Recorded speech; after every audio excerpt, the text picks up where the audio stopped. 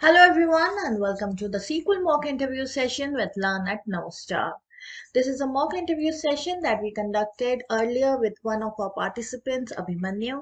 Abhimanyu, thanks a lot for taking part in this mock interview session. So at that time, due to some technical issues, we have a recording of the questions I asked, but there is no recording of the answers that Abhimanyu has given.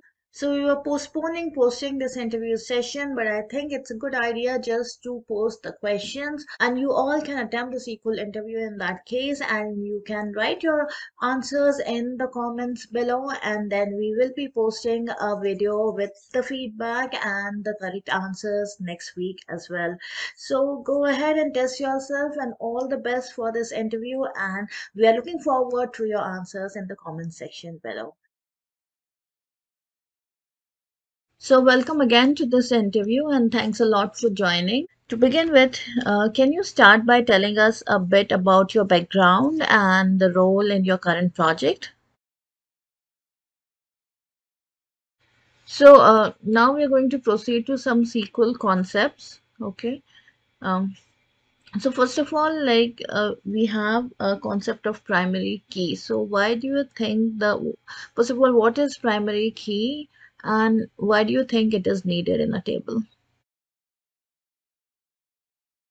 So, like technically, when you design a database, how many primary keys can a table have? And can that take a null value, the primary key?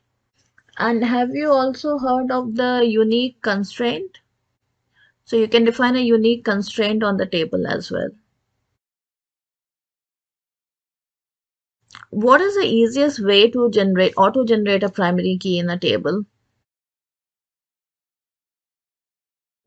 Now, with writing a SQL query, I have a table here. I have some data. So we have an employee table, let's say, and your data in the table is employee ID, department ID, so department to which the employee belongs, and the salary of the employee. Now, what we are trying to achieve is we are trying to find the employee who has the second lowest salary in a department. So, for example, if you look at the data in department 1, all these are records for department 1, the second lowest salary would be 12,000, and similarly for department 2 the second lowest would be 20,000. Okay, so are you able to write a SQL query for this? So we have different kinds of joins in the table, right? So let's assume there are two tables, table A and table B, and there's a left join. So we are joining table A with table B, left join on some key column. So this is a left join. Join means that all the records from the table A or the first table will be fetched and the matching records from the second table will be fetched, right? Now, if I want to convert this query into an inner join, which means I want matching records from both the tables, only the matching records, but I want to write it using the left join. So, can I convert this statement into an inner join by adding some condition? Now I have written the same query again, the same as we had in the previous question, two tables being left joined, okay, on the key column. Now, if let's say that the table has a lot of data, so table A has lots of data and table B also has lots of data, and I try to perform a left join on these two tables, so the query is taking a lot of time to output the results. So how do you think we can improve the performance of this query? Like what would be the first thing that you would do to improve the performance of this query? So let's say that we have declared some variable, so or any column from any of the table has some value called 99. Okay.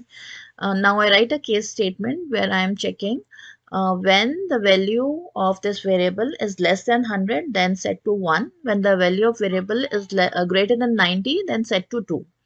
Okay. So basically what we are checking here is we are checking two conditions, both of which are true. So this variable is less than 100 because 99 is less than 100. This is also true. And 99 is greater than 90. So the second condition is also true. So when you run a case statement on this kind of scenario, what would be the output? 1 or 2? So now another query. Let's say we have a table. So let's go back and look at some data. Okay, so let's say we have some classes, different classes, and for each class there are some batches. Okay, and there's a start date and end date related to each batch. So the class might be, it's a SQL class and there are different batches running for the SQL class. So some of them might be overlapping, meaning either their start date. So there can be two kinds of overlaps, partial overlap or full overlap. Partial overlap would mean that the start date of one of the batch falls after the start date of the initial batch. Okay, so this kind of condition, or the end date is falling within this time period of the original batch.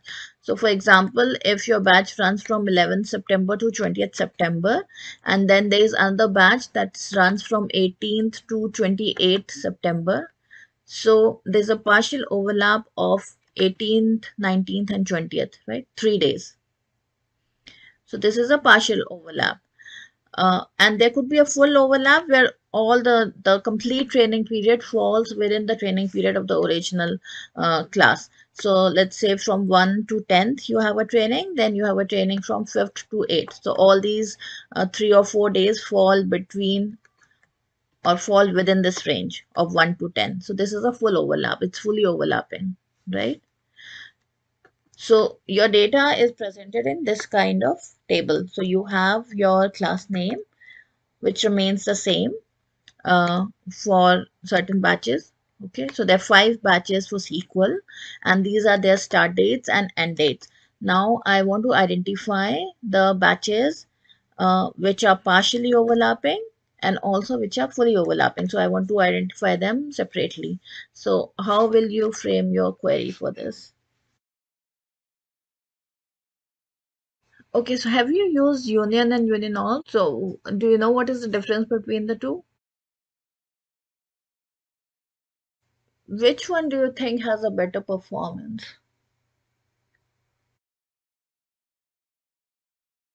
But before we end, uh, do you have any questions on the role? So that was a nice interview. You did well, I think, considering your experience, you did well.